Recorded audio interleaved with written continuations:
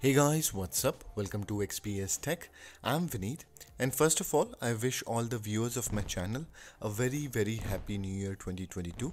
I hope this new year brings a lot of success and happiness to you and your family. And I also want to thank my subscriber for your incredible love and support throughout last year. I hope this continue in 2022 as well. Alright, so I have decided to start this new year on a beautiful note, talking about one of the most beautiful looking Linux distro. Now, Elementary OS recently released its latest point release, that is Elementary OS 6.1 Jolnir. And in today's video, we are going to talk about Elementary OS and look at top 5 reasons why I think you should try Elementary OS. Alright, so let's start with the first reason. Elementary OS is a well-established Linux distro. It has a 10-year long and successful history. The distro started in 2011 with its first release, Elementary OS 0.1 Jupiter. The first release wasn't very exciting. It had GNOME desktop and did not look very different from the rest of the lot at that time. However, the second release, which was 0.2 Luna, quickly grabbed the attention, and this was the release that really established the distro. It featured the visually stunning Pantheon desktop, which later became the USP of Elementary OS. Over the next decade, the distro had 8 major releases, gradually building the system by adding new features and pushing incremental updates, making it to the current release 6.1 Jolnir. The point here is the distro is built around a strong foundation with a very talented team of developers. The team have a clear vision of what they want the distro to be, and the team strives excellence. Few examples are initiatives like App Center for Everyone, Flatpak only apps, paid apps with pay what you want model to support the developers are all initiative of Elementary team that is exclusively to Elementary, and you don't see that from majority of other Linux distros. Alright, now the second reason is the fact that Elementary is an Ubuntu based distro.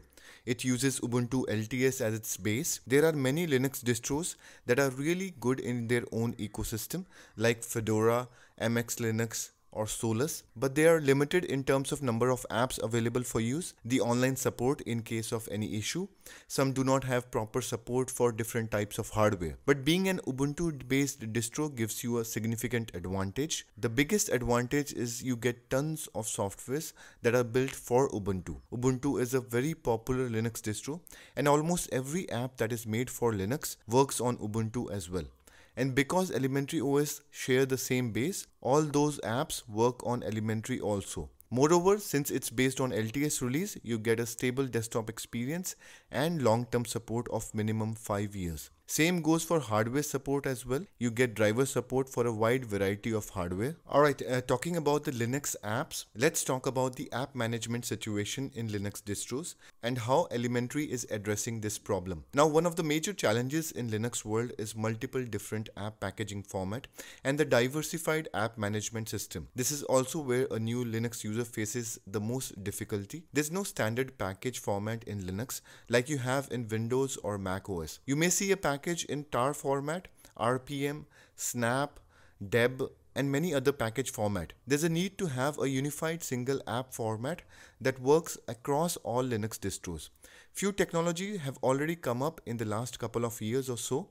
Snapcraft, AppImage, and Flatpak are projects that are developed specifically to address this issue.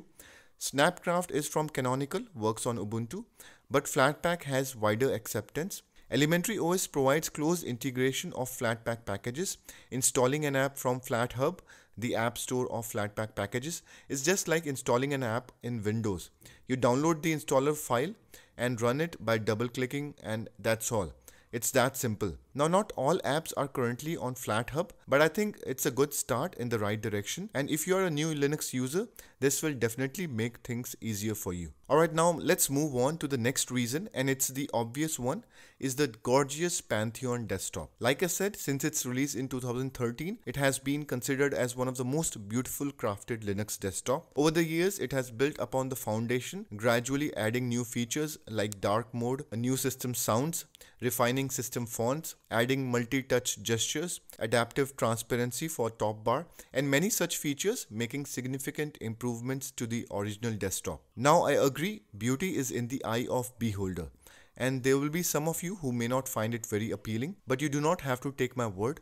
There are tons of reviews and ratings that have constantly given top rating to Elementary OS, and I believe any Linux user who is fond of beautiful desktop cannot afford to give Elementary a miss. Alright, the last and certainly not the least is the security and privacy. This is one aspect that Elementary has been focusing upon a lot with every iteration. Elementary OS introduced sandboxing feature, which basically runs each app in its own separate container, so that there's a sort of abstraction layer and one app cannot directly communicate with other running apps. Starting from OS 6, Elementary also started packaging and distributing all the App Center applications as well as its own default Elementary apps as flat packs. Now this shift is to ensure all security for the apps is handled at one central place, implementing the strong security feature of Flatpak. In addition, Elementary OS also introduced a feature called Portals, which lets you manage app permissions. Now apps must explicitly request permission to get access to files or launch other apps. Now these permissions can be managed by going into Applications in System Settings. Elementary OS also includes housekeeping settings, which is used to automatically clean trashed and temporary files. In the latest release, one more option has been added, that is downloaded files. Now cleaning these files regularly saves disk space and also enhances security and privacy. Now the latest Elementary OS 6.1 introduced new updated app pages in the App Center. App pages now gives a lot more information about the apps. There are new sort of labels which Elementary calls content and privacy report card. It gives content warning like violence, language and nudity, as well as privacy related warnings like online interaction and data collection. At the bottom of the app page, you get list of applications from the same developer.